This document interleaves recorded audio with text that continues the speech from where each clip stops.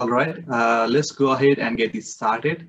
At first, I warm welcome to you all on the second season of Core Modeling Thematic webinars. My name is Pravin Rokaya. I'm the science coordinator of the Core Modeling and Forecasting team. Today, it is my pleasure to welcome Dr. Bruce Davison, who is going to present a webinar on advances in current generation hydrological modeling. Bruce is a hydrologist and water resources engineer at Environment and Climate Change Canada. As the head of the National Hydrological Services Transboundary Water Unit for Western and Northern Canada, he and his team are responsible for ensuring that a number of Canada's obligations are met with respect to interprovincial and international transboundary waters. Bruce's primary research expertise is in hydrometeorological modeling, including incorporating physical and statistical processes into models, operationalization of modeling tools, incorporating software engineering tools into model development, and models used for decision making. In Core Modeling program, Bruce is a theme leader of the current generation hydrological modeling theme. This theme, among others, model improvement, provides model support, and is generating climate change production runs for all major river basins in Canada. All right, without taking much time, I want to kick off this webinar by thanking Bruce for accepting our invitation to present today. The webinar today would be about 45 minutes of presentation, followed by 15 minutes of question and answer session. Bruce, the floor is yours. Great, thank you, Pravin, and welcome everyone. I certainly appreciate you taking the time out of your busy days to listen to the work that has been occurring within the current generation hydrological modeling group within GWF. So there's a lot of really fantastic work that's taking place. As Pravin mentioned, the three areas that we're really focusing on with this group are, first of all, producing climate change production runs over seven major drainage basins in Canada. The second goal of our team is to upgrade the current generation hydrological models with the well-established hydrological science that had not previously been incorporated into some of these models. And then the third goal is to support the Global Water Futures current generation model users in their efforts, regardless of where they sit within the GWF community. This is our team of HQP that are funded by this core modeling group, and I have to say this is a really fantastic group of people to work with. There's a lot of fantastic work that they're doing, and of course, none of what I'm presenting today would be possible if it wasn't for these individuals and the hard work that they've been putting in over the last few years on the work for the current generation hydrological modeling team. So I want to thank all of the individuals here for their efforts.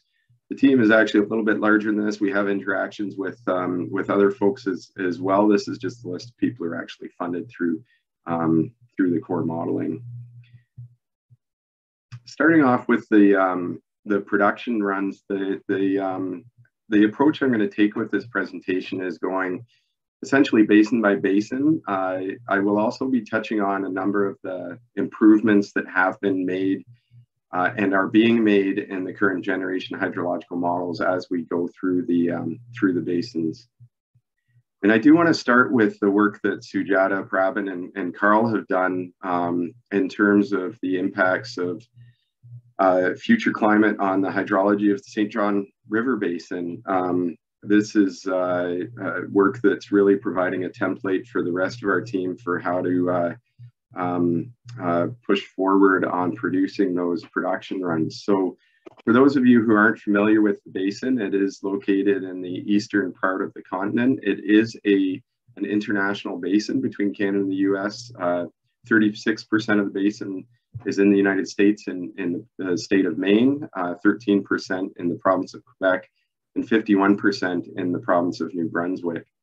The drainage area itself is around 55,000 square kilometers, but the area that we're modeling is a bit smaller than that, 41,000 square kilometers, just to the city of Fredericton, just because mesh does not deal with tidal flows very well. You really need a specialized hydrological model to deal with tides. And also the observations that we have are very good up until Fredericton, so we're able to capture the bulk of the basin without having to worry about the tides that lead into the ocean.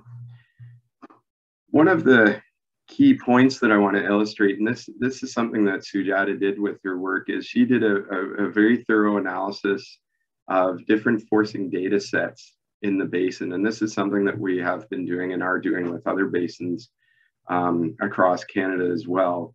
And I just want to take a moment to describe some of these forcing data sets, because this really is the crux of one of the major challenges that we have in producing the production runs. The forcing data really incorporates one of the biggest uncertainties in the modeling chain, which is mainly the precipitation input, but also some of the other inputs as well. So that first row there, GEM Kappa, I know many of you are familiar with this. I think of this as the operational version of our best estimate of precipitation, temperature, and the other forcing variables that MESH requires, such as the incoming shortwave and long-wave radiation, among others. And that data set is available from 2002 until the present. The length that Sujata was looking at was until 2019. And that product is one that uses the best available numerical weather prediction model at the time and real-time availability of the ground-based precipitation observations in the development of Kappa.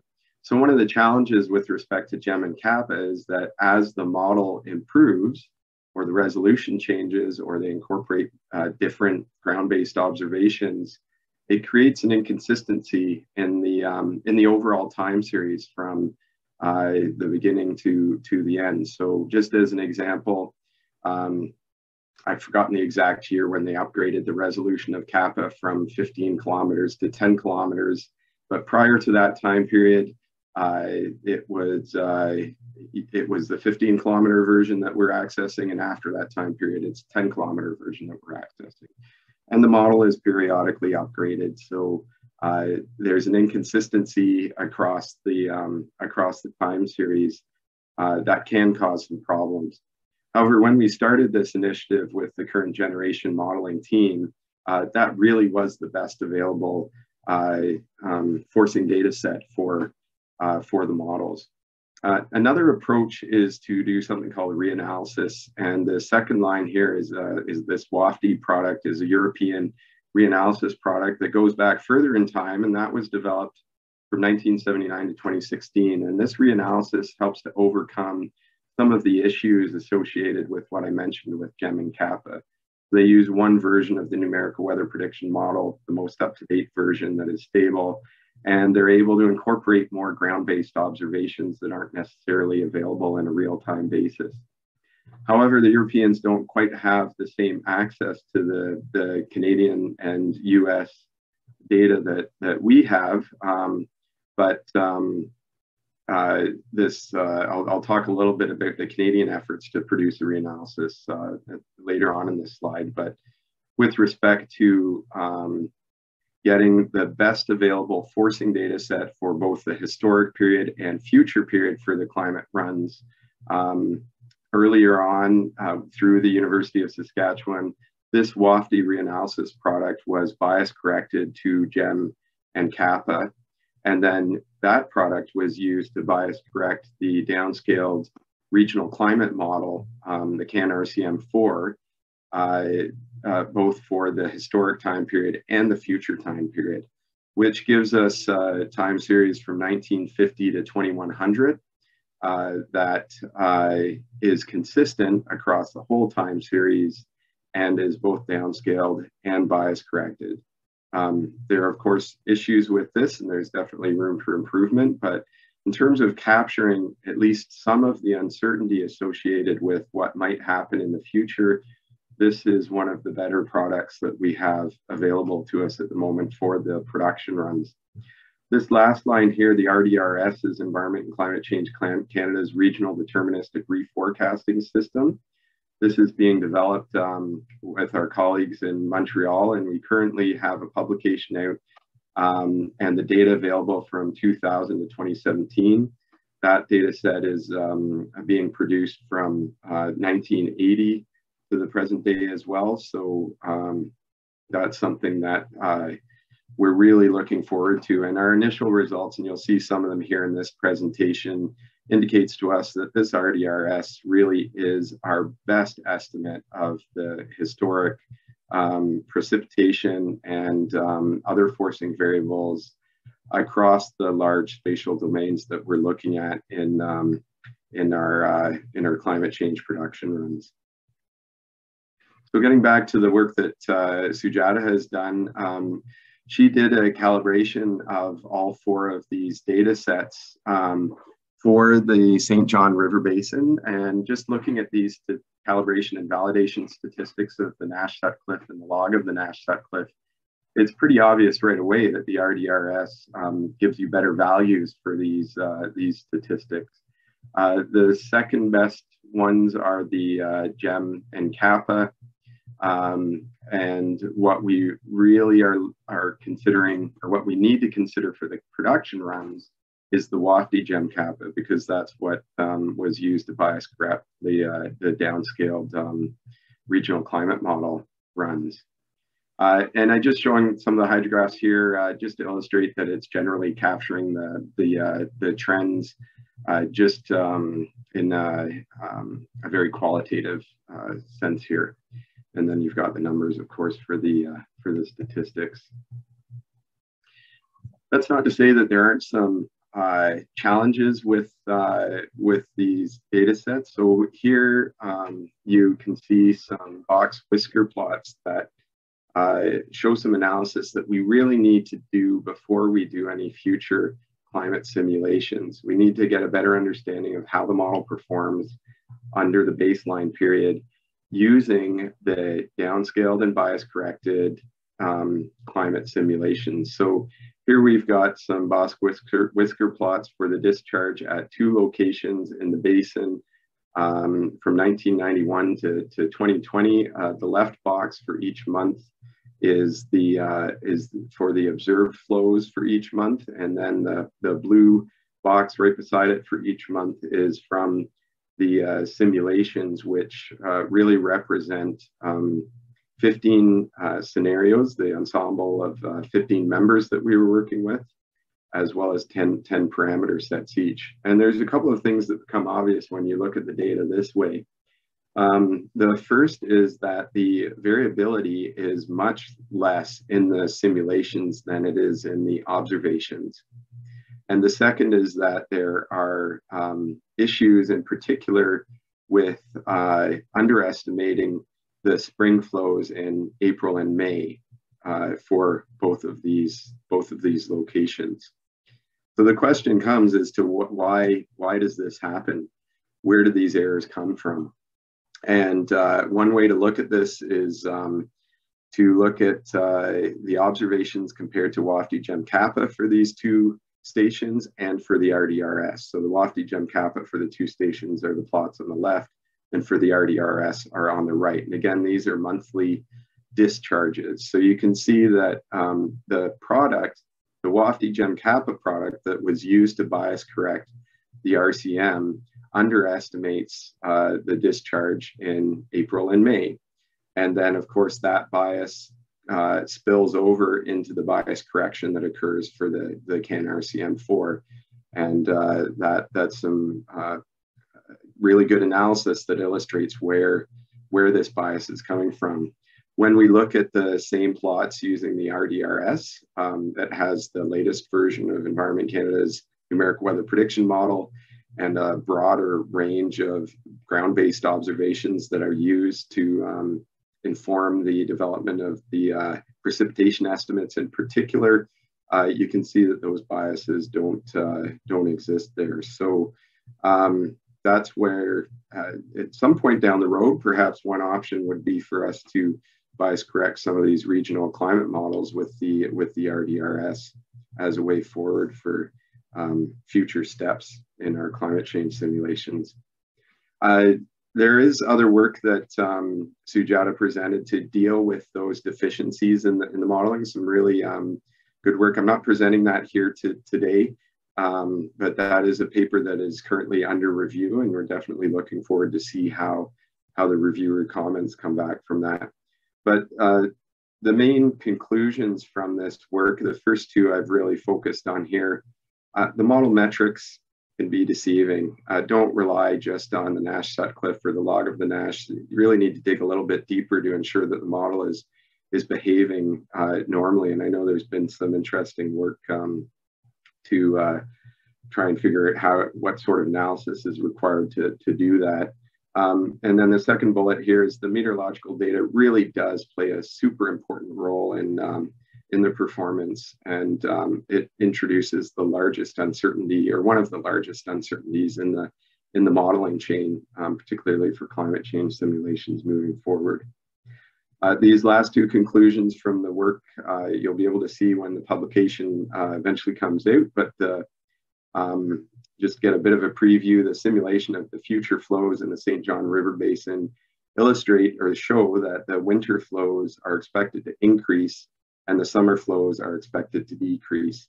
And the evaluation that they did of the model error indicated that there's higher confidence in the results for the winter flows increasing, but fairly low confidence in the results in terms of the summer flows decreasing.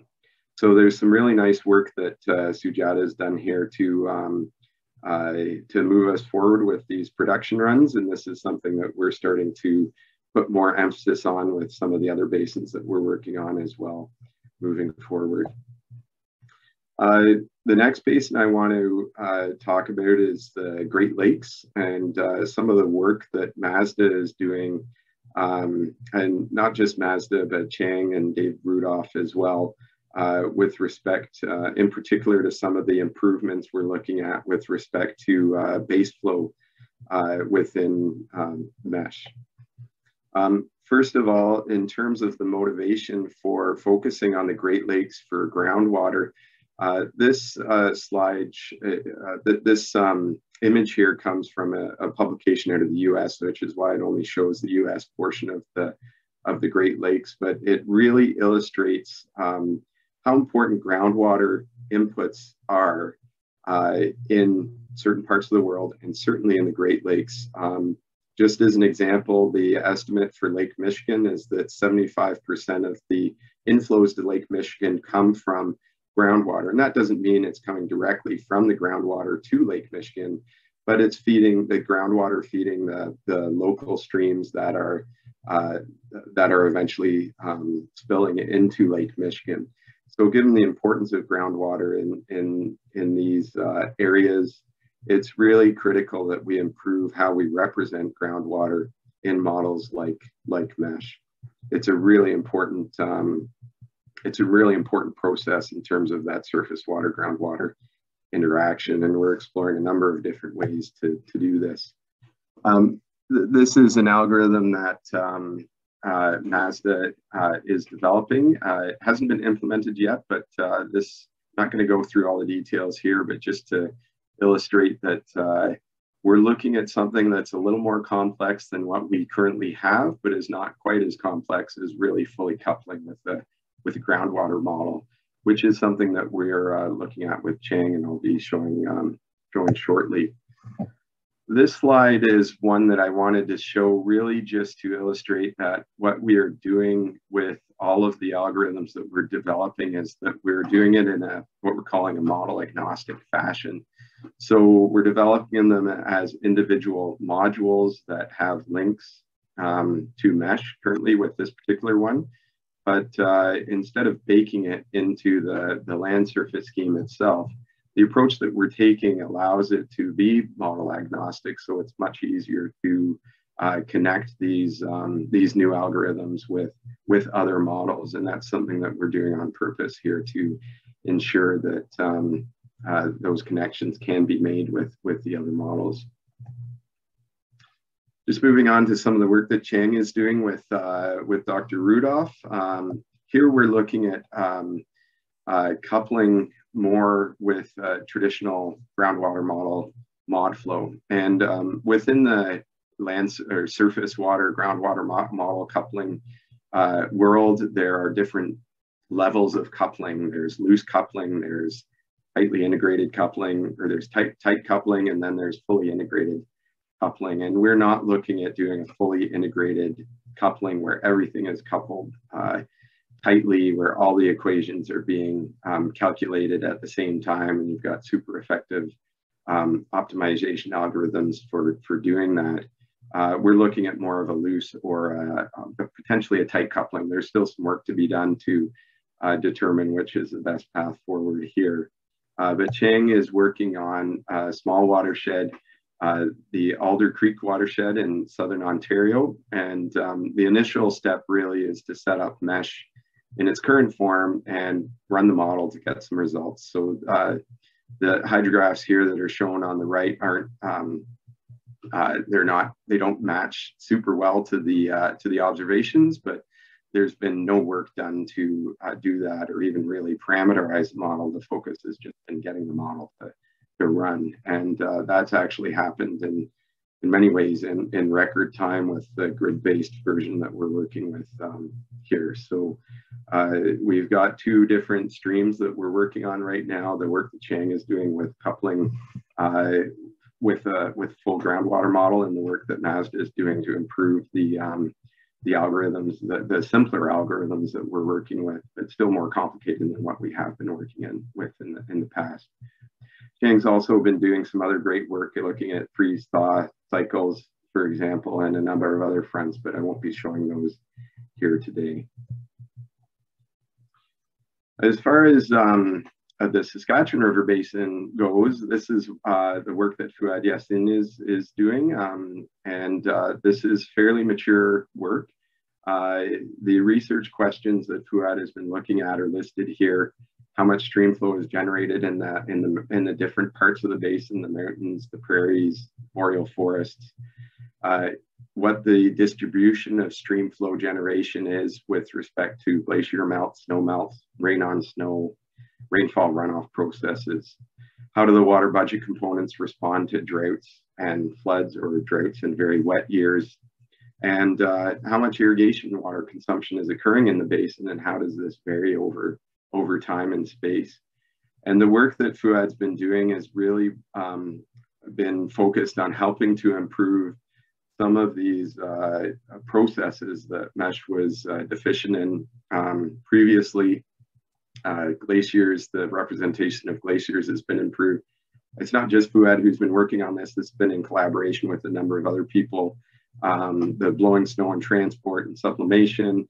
Fouad's really taken the lead on reservoir operations, irrigation, for example, and also in using the existing algorithms that we have for non-contributing area dynamics and how and where to use those non-contributing area dynamics, focused on the PDM ROF algorithm that was developed in 2014. So yeah, there's just a couple of animations here looking at the precipitation, runoff, evaporation, and water storage in the basin over time. And this is really great work that Fouad is doing.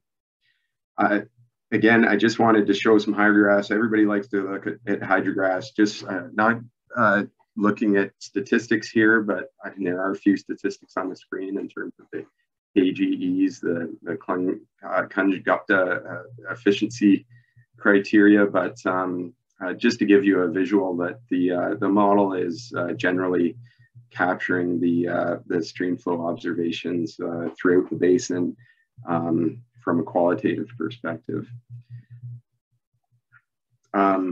There's a lot of other results that I could be showing here. I chose to illustrate this one in particular. This is an ecozone annual water balance variability slide. So you can see on the far left box whisker plots, you've got the precipitation, evapotranspiration, and runoff box whiskers for the entire basin, as well as for some of the other areas. And just as an example, in the Mountain Cordillera here, the runoff is a much more significant portion of the precipitation than in other parts. For the prairies, for example, these runoff ratios are super low in the prairies, and that has implications for hydrological modeling, which really tends to stymie a lot of hydrological modelers and hydrological models. So there's some good work here to try and characterize what the water balance components are for different parts of the basin. And there is a paper in progress that FUAD is working on to move that work forward. Moving on to some of the work that Logan is doing with CRIM. He's doing some research, some climate change research at the smaller scale, at the research scale for Marmot Creek, and at the river basin scale at the Bow River headwaters, looking at future changes in climate and glacier cover and the hydrology assessment of that. Unlike the other forcing data products that I was mentioning before, Logan has been using the pseudo global warming product, which is something that is coming in Yang Ping's shop with the WRF model representing the RCP 8.5 business as usual climate change scenario from the IPCC. Logan was looking at a number of things. I'm just going to show one of the results here. So here we have for 4 different locations in the basin. This is for the Bow River headwaters.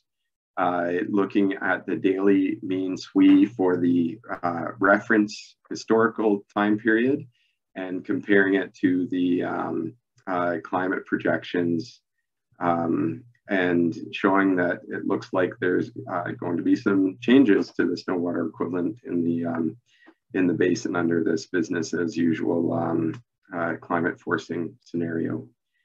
So some great work happening there with Logan.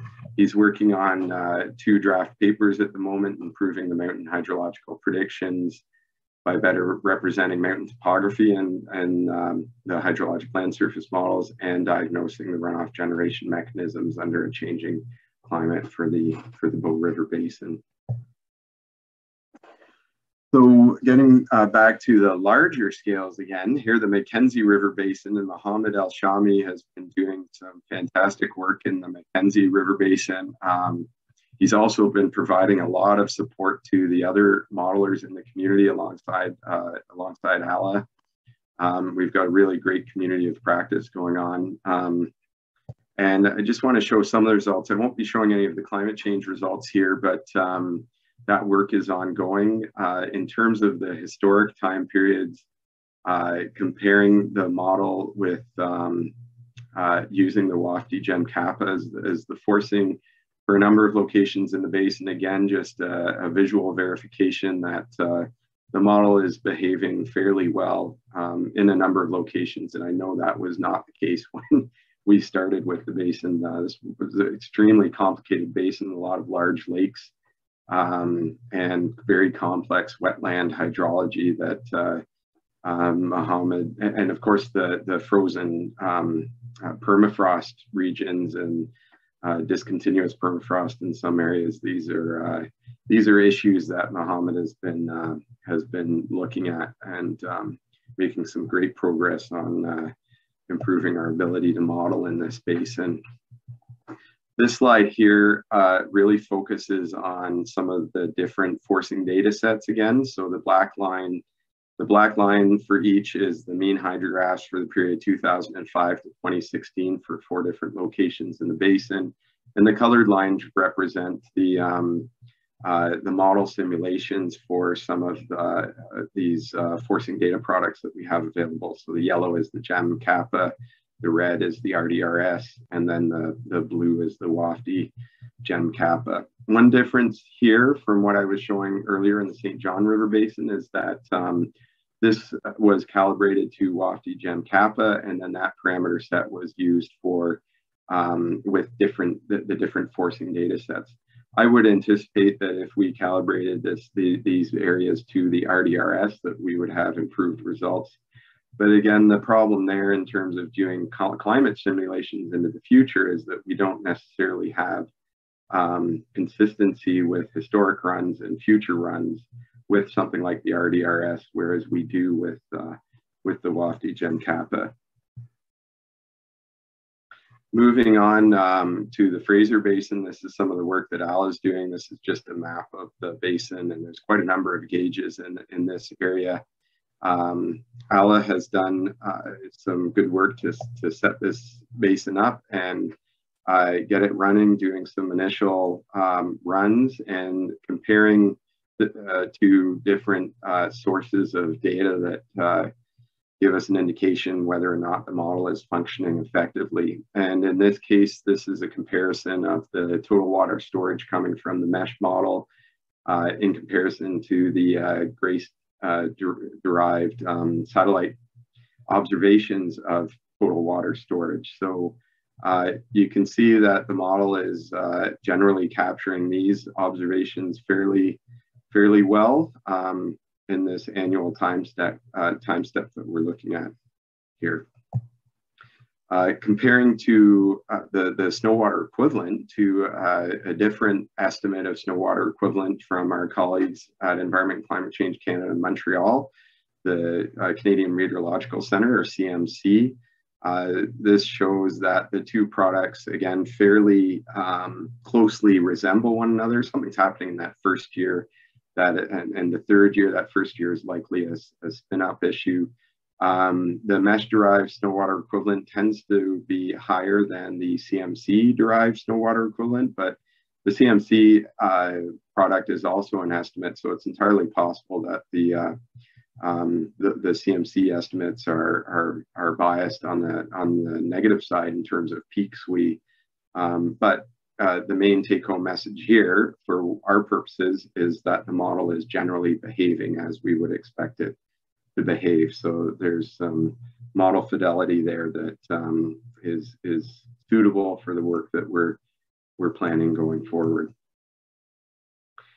This slide shows the results of a number of different calibrations that Ala did to percent bias, looking at, it's not listed here, but just calibrating some of the land surface parameters, try and get the evaporation rate and the total volumes correct in terms of stream flow for some of these different products. So we've got, we've got a number of different calibrations with the WAFDI Gem Kappa and the RDRS. So each of these lines in each plot represents a different calibration. The yellow and the red at the end, those last two there are with the RDRS, and the others are different parameterizations with the WAFDI Gem Kappa. And each plot is for a different basin in the a different sub-basin of the Fraser.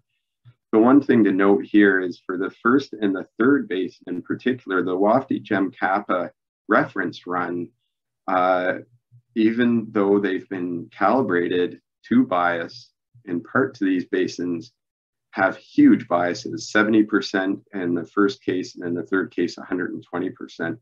So that shows that for those subbasins, there are real issues with the forcing data inputs in those locations.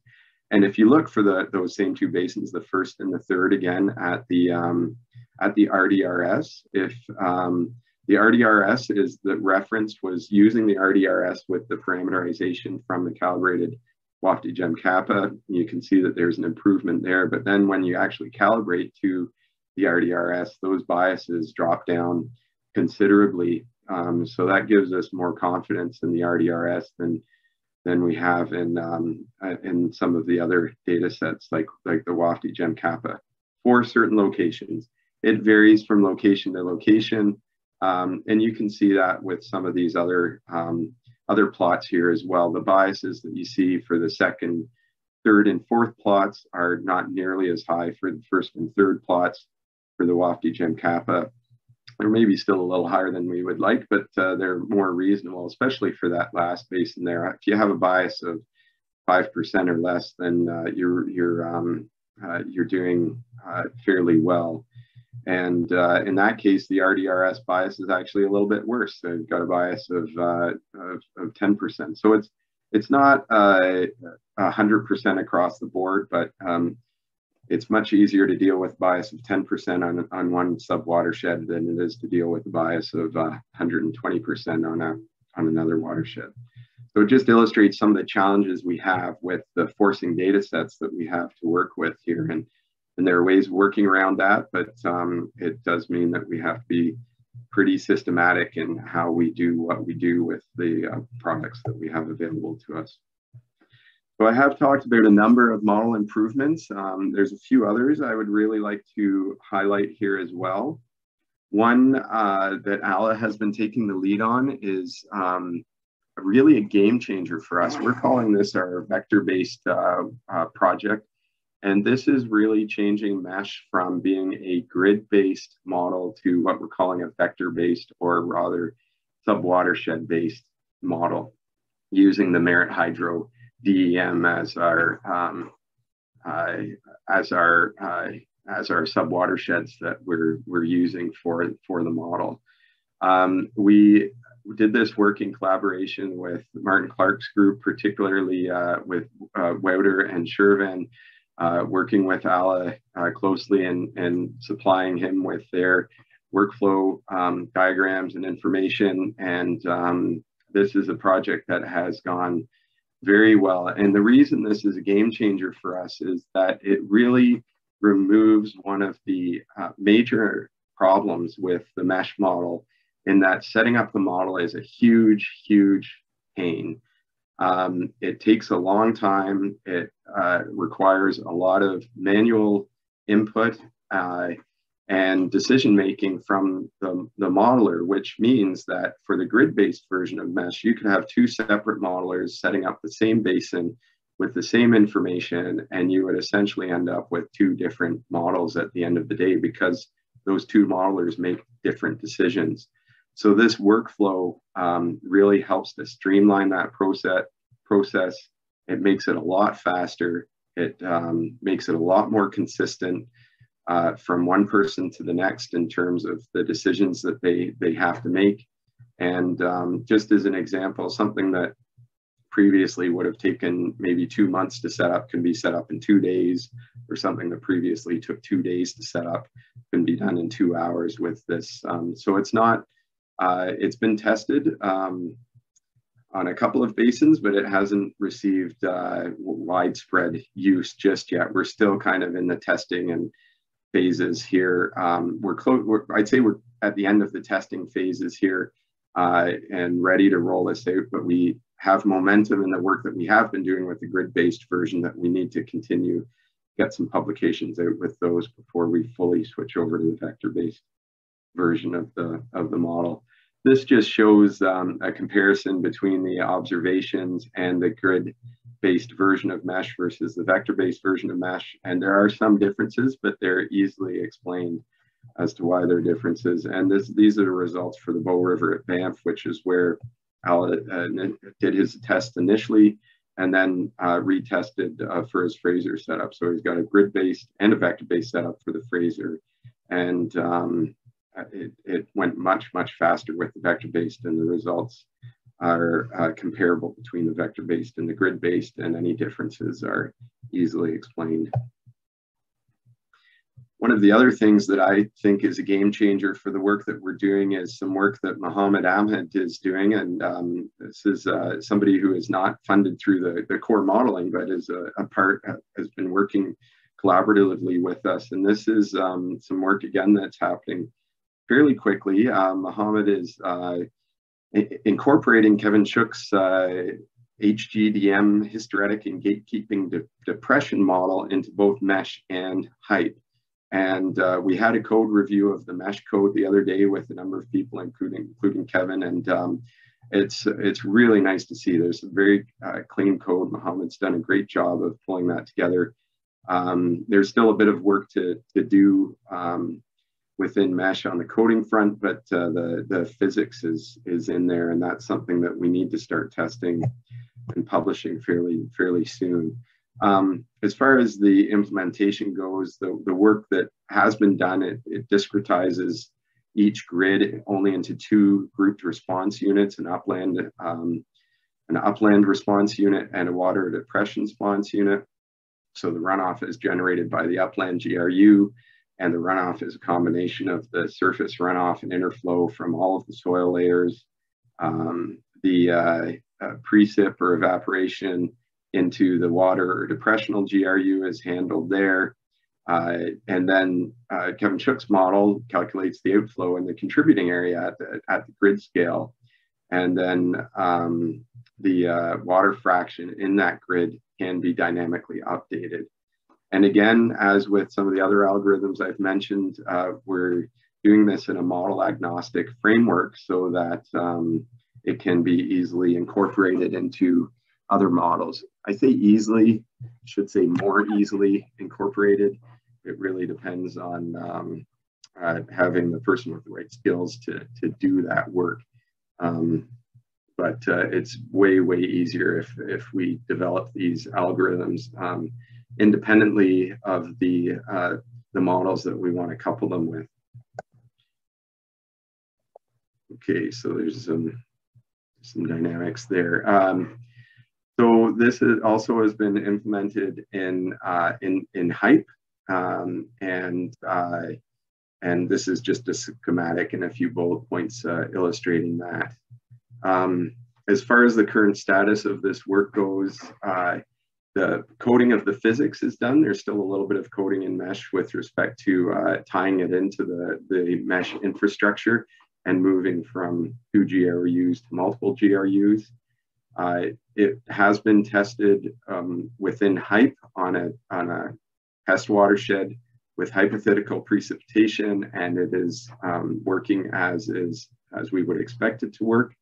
The code with HYPE has been transferred to our colleagues in Sweden at SMHI for further quality control and quality assurance. It's good to have other people looking at the work and testing it out and making sure that things work as expected.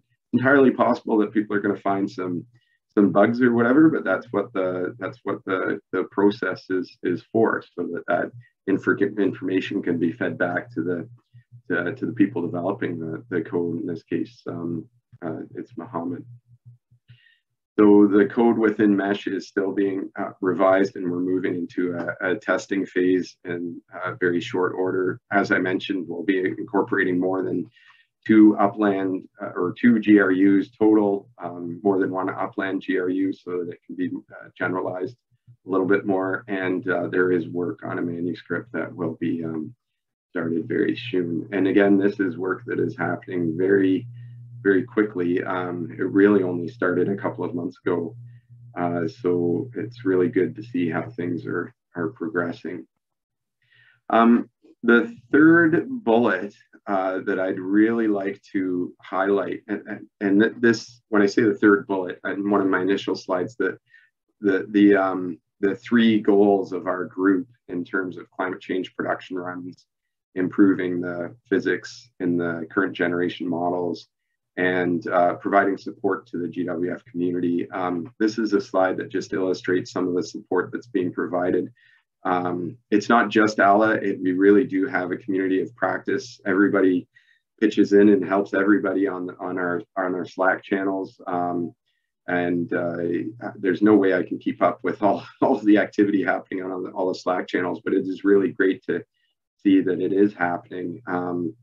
And everybody's been pitching in. Ala and Mohammed in particular have been really supporting a lot of people. So the support comes in the form of helping people set up and troubleshoot their models.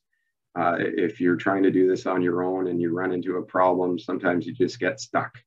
And you just need somebody else to who's either had the same problem or can look at things from a different perspective to help you work through them. So we do have that community of practice.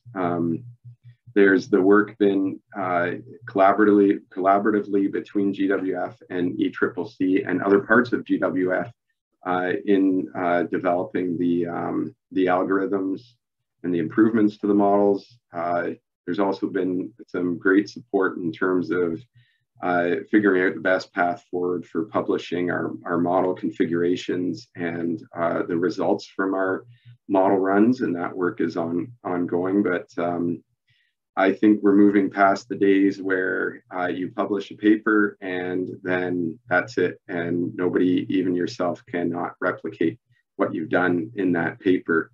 By publishing the model configurations and the results and even the scripts that are used to produce the figures in those publications, that really makes the work that we're doing much more transparent, much more repeatable, much more able to pass what we're now calling the lottery test. We used to call it bus test, and the bus test is replaced with the lottery test because it's much more positive. If somebody wins the lottery and they are no longer with us, then somebody else can much more easily come along and pick up that work and take it the step further. There's also been quite a bit of support in coordinating between ECCC and GWF with respect to the various code versions that are being developed. And we're being much more systematic about how we're developing the code moving forward and testing the code, the new releases. We just released a new version of the model today, and we're looking forward to testing that. We have done some tests on a number of basins, and we're looking forward to others who are working with mesh in particular to see what they find in terms of how it works or any issues that they run into. And then our documentation is really shifting to our wiki page, and there's some support that's been happening there to ensure that not only the current gen team members are able to take advantage of all the advancements that are taking place, but anybody in the modeling community working with the models to go beyond just having them look at the code, look at the publications to figure stuff out. We are putting some emphasis on the documentation so that we can make the most effective use of the people who are using the models and testing them out, so they don't have to recreate the wheel and refigure everything out every time they run the model. This is something that is often neglected. Nobody likes to document. It's not a fun job. But it's something that we have to do to ensure that we're working as efficiently and effectively as possible moving forward. So just to summarize from our 3 bullets, we are really making good progress on our climate change production runs. I think we're getting to the point where we're starting to pick up the pace with respect to that, which is good. There's been quite a focus over the last number of months, and there continues to be a focus on model improvements in a number of areas, which I've covered in this talk today, not only with mesh, but also with CRIM and HYPE. I've been more focused on in this presentation on the improvements to mesh.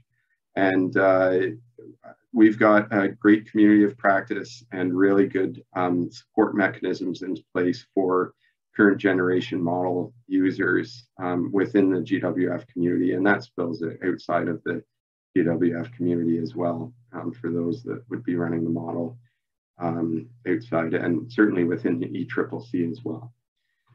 So with that, I would like to thank you for your time, and hopefully I gave you a good update there in terms of what the current gen modeling team is doing, and I'm certainly open to answering any questions. And if you have a question I can't answer because I don't know the details as well as the HQP, I might call on some of the HQP to respond. Thank you, Bruce. That was a superb presentation.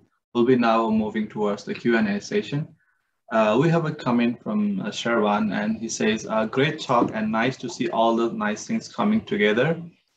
Just wanted to point out, as it might be interest for audience, that there's a new package called Easy Mode that Sherwan has developed, and then Easy Mode can handle the change of forcing resolution over the time. And as an example, if one data set with specific resolution is not available, switching to a new data set or resolution would be just a matter of minor changes in Easy Mode setting, and no need is needed for the model setup.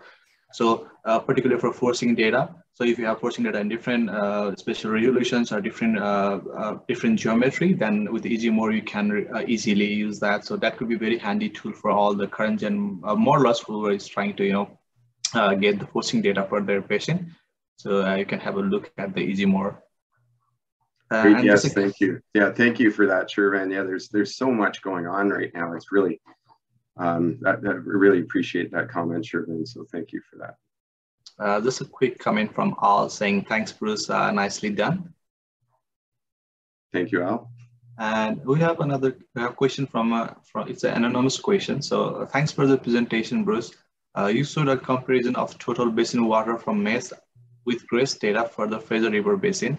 Is this something that a model could be calibrated to, or is it the best to stick with stream flow for calibration and use the GRACE data as a validation tool? That's an excellent question. And my view is it really depends on what you're trying to answer or what question you're looking at. It could be used for both, either with calibration or as a validation, or calibration and validation. I think what I was showing for the Fraser draws upon some of the work that Ala did really as a part of his PhD. So he has everything readily available in terms of being able to do those comparisons. And as I was putting together this presentation, I think one of the things that I would like to push our current generation team to do is make use of the tools and scripts that Ala has developed, so that we can do that with some of the other basins. In some cases, it's a little harder, like the Great Lakes, for example, or the Great Lakes in the Mackenzie. I'm not sure how that impacts the ability to do a fair comparison with the GRACE observations as an example, but I think we should be making use of whatever data sets we have available, and going beyond stream flow to snow water equivalent, whatever might be available in soil moisture. And GRACE is a good example of something that we should be making better use of in the work that we're doing going forward. So hopefully that answers your question.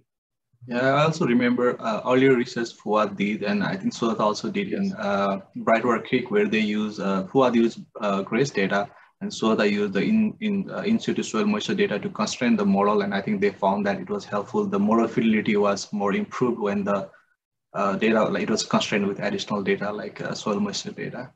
Yeah, that's right. Yeah, and thanks for pointing that out. I mean, Fuad did some great work a few years ago looking at that question specifically, and you're absolutely right. It increased the model fidelity in the Saskatchewan. So yeah, there's definitely, that's something that we should probably bring more of our attention to going forward for some of these other basins. And I'll just add it that we should develop a plan for using GRACE data, and Jay, our director for the GIWS, has also agreed to help with that. Okay, perfect, great, yeah. Yeah. The next question is from Curtis. A great presentation, thanks, Bruce. Can you provide some timeline on the extension of the RDRS back to 1980? I think that's how far back you said it will eventually go. Also, if Casper is the best place to assess that data. Thanks again. Curtis, that is a great question. And unfortunately, I don't have a good answer for you. I don't know that. We can look into that for sure. I do know that that our colleagues in Montreal are working on it, and I'm also very eager to see that happen. And I'd love to have that yesterday rather than tomorrow. It's, as far as I understand from my colleagues, it's a bit difficult to provide a timeline. And timelines that we've had in the past haven't always been met. So all I can say right now is we do continue to work on it. Keep asking that question, and feel free to follow up with me directly, and I can ask the question internally to our colleagues in Montreal and see what their thinking is around the timelines. I also feel like the more the stakeholder and end user asks for the data, there may be more speed up process at the ECC end. We can, yeah, we can I agree. Yeah, the squeaky wheel gets the grease, right? So this is a wheel worth squeaking, I think. And with regards to Casper, I'll noted that the Casper will be the platform to assess the data. Yes, that's right. Thank you, Al. So just a quick question. You also mentioned about that, and I was reading one paper from 2019 from GenStack, and they're looking at the publications in water resource and hydrology, and they look around 2,000 publications, and they found that only up to 6.8% of those publications could be reproduced. So can you talk a little bit about the need for the version control for models and model runs, and for the model transparency and reproducibility? And you have been advocating it for a long time, but what is the current progress, and what plans you have for that? Yeah, this is something that's really important in my mind, and it's something that has traditionally always fallen by the wayside. It's hard to get funding for that specific thing. I remember a presentation in Saskatoon a number of years ago by Dennis Lentemeyer, and he said the same thing. This was maybe 10 years ago now. Yeah, this is, in my mind, this is where software engineering really comes in. And that's what I call it. Other people call it different things. There's different names for it in different communities of practice. But I mean, certainly for many, many years now, we've been having pretty consistent version control with the mesh model. We are switching the platforms that we're working with from Subversion to GitHub, because that is more prevalent now, and the tools that are available in GitHub are better from what I can see than they are in Subversion at the moment. And some of the other things that we're starting to incorporate, I mentioned that we're being more systematic in how we're releasing versions of the code now, and we just released a version yesterday. This is where I think some of my work as a public servant with the federal government comes in handy, because there's way too much bureaucracy in a lot of the work I do, but this is where I think we can bring in the right amount of bureaucracy for the academic community to ensure that we're documenting the decisions that we're making in terms of developing the requirements for the next version of the model in a way that somebody can follow in the future, and then actually following through on those developments in a timely fashion. The other aspect of it is it's not just keeping track of our code, it's keeping track of our model runs and the outputs from the model runs.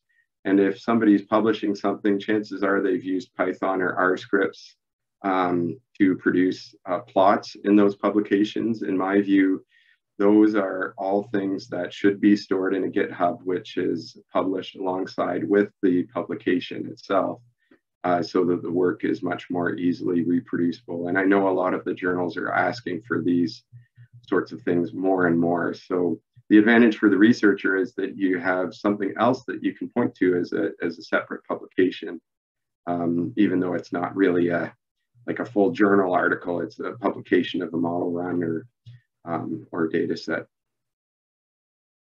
Thanks, Bruce. I don't see any more questions, so I'll just give a few seconds for anybody to have, if they have any last question. Meanwhile, I have just a quick question for you, and I know it's going to be hard to answer as well. Do you have some timeline on when all the current gen production runs will be available? Any target time date or anything like that? Not off the top of my head. We will be moving on the production runs for the Mackenzie and the Saskatchewan, because those are the basins that are the furthest ahead in terms of the modeling. The work that is taking place on the Fraser and the Mackenzie, the Fraser and the Great Lakes, that work is only recently started, and the Columbia as well. So the next two basins that we're going to knock off are the Mackenzie and the Saskatchewan. But Mohammed and Fuad are also juggling a number of responsibilities as well. So I don't have a timeline other than to say that those are the next two basins that we plan on getting publications out the door for. and I expect shortly after we will be pushing for publications around the other basins that we haven't we've been focusing on setting up the models for. So kind of a loose answer to your question, but time is running out for sure. So we need to move fast. I don't see any more questions, so I think we'll move to the formal closure of this webinar. Thank you, Bruce. And I also want to thank everyone that attended this webinar. The video recording will be available later today in Core Modeling website. And just a note that next month we'll be having Dr. Julie Theriault from the University of Quebec at Montreal, who will be presenting on advances in spatial meteorological forcing data. So please stay tuned. That will be all for today. Any last comment, Bruce? No, just again, thank you to everybody who attended the call today, and I'm really looking forward to presenting next time this series comes around. So thank you. All right. Thank you all. Please stay safe. Wish you a good day. Bye, everybody.